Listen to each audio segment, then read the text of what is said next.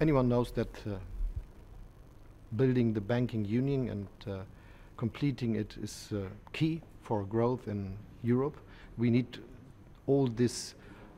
We need the banking union because we want to have more growth, more jobs. And so I think the real change from the times that we have had in the past and the future is that we now have to come from speaking to acting. And this needs concrete proposals, discussing about all the conditions which are necessary to be more successful in discussing this topic. I think that my proposal will help to get the necessary progress, and that all over in Europe a new debate on the banking union will start, and it will be different to the past because it will be about what concrete could be done so that we are not just sticking in doing nothing as we do today. And Mr. Scholz, just very quickly, the European Commission just put out some figures on the German economy. Some do worry about the German economic model.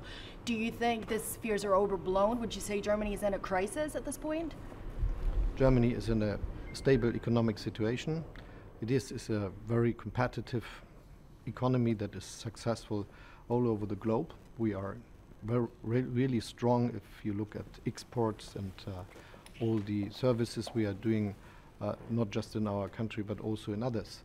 But as we all know, there is a slower growth in the world economy today, which is mostly the result of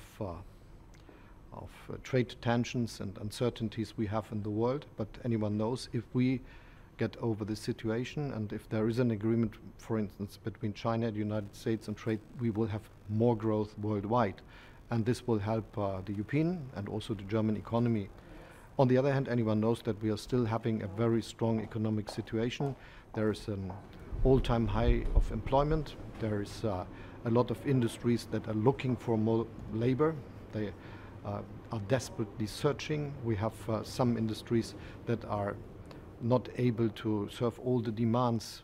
If you, for instance, look at construction and things and other industries which are important for the development of our economy in Germany. So this is a stable situation.